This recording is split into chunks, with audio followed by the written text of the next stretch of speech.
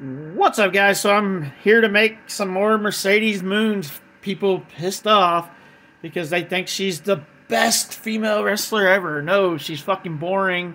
She's not that great on the mic. She's just fucking boring. But I just became a Skye Blue fan after Skye Blue come in and destroyed her on her celebration. That was fucking awesome.